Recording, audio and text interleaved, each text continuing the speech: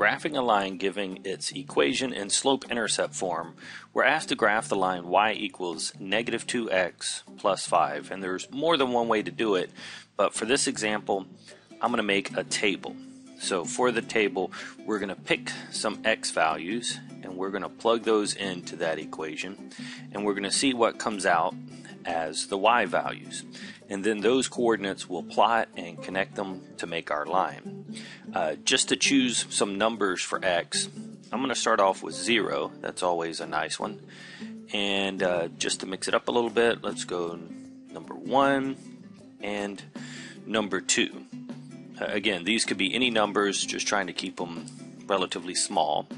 Using the 0 for my x value, that means in my equation, I'm going to have to replace x with this 0. So if I do that, I get y equals negative 2 times x, which is now 0, plus 5. And simplifying that gives me y equals negative 2 times 0 is 0 plus 5. So y is 5. So when I plugged in x equals 0, out came y equals 5.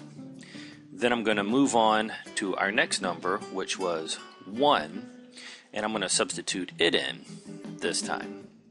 And for that one, I will have y equals negative 2 times x, which is now 1, plus 5, which means y equals negative 2 plus 5. So for that one, y equals 3. I plugged in 1, and out came 3.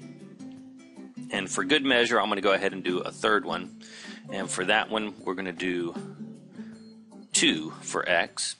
So I replace x with 2, and I get y equals negative 2 times x, which is now 2, plus 5.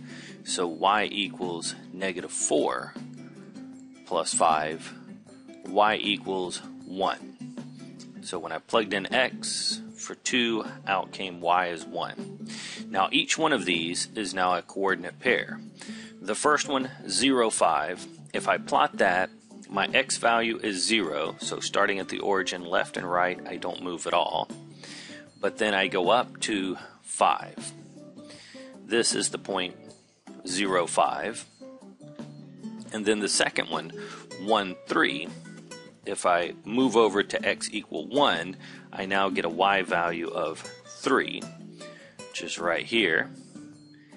And then the third one, I get 2, 1. This time I have an x value of 2, and then go up to the y value of 1. And since this is a linear equation, we should have a straight line. And it looks like our 3 dots line up nicely.